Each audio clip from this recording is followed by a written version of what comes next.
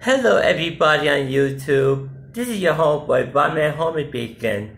This happens to be the 17th part of the Gypsy Wiz playing card tutorial video series. In this lesson, I'm actually going to teach you how to read with the past, present, and future spread. So anyway, this is a few of the spreads that you need to learn from reading the Gypsy Wiz playing card reading.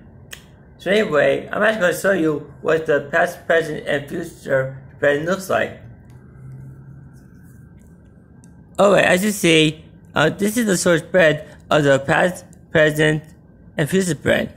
Alright, we take the present card, which happens to be card 18 if the current is a woman, and card 19 if the current is a man, and put it in position 1.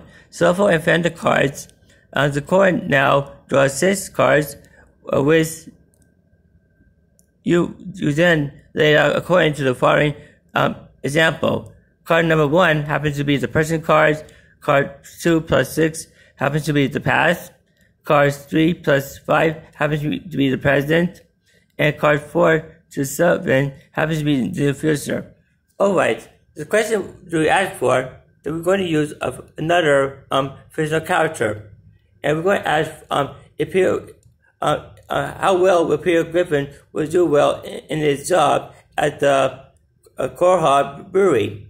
Alright, and card number 1 happens to be the gentleman who represents Peter Griffin as himself. And in the past, we're going to see here. Alright, and card number 2 to 6 happens to be happens to be the tower and a tree. We represent Peter Griffin who had blockage to his good health. Alright, and card number 3 to 5 happens to be the fifth and the park. First, we're going to combine the fifth, the tower, and the park, which means that Peter Griffin will have financial blockage by bad contacts at his job. And now we're going to introduce cards number 4 to 7, which happens to be the near future, which means that Peter Griffin will have a solution with good news. And when it all combined together with the tree, tower, diamond, key, and wider, it means that Peter Griffin will have good health with blockage to himself with a solution and good news. Also, we're going to also indicate the pin card inserts.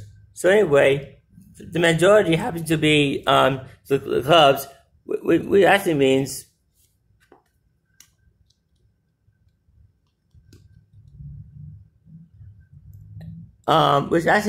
jealousy, discord, and worries. So therefore, the whole spread means that it's predominantly negative. So yeah. So anyway, I hope you enjoyed this lesson. So anyway, this is your homeboy, Batman Homie, signing out. Peace.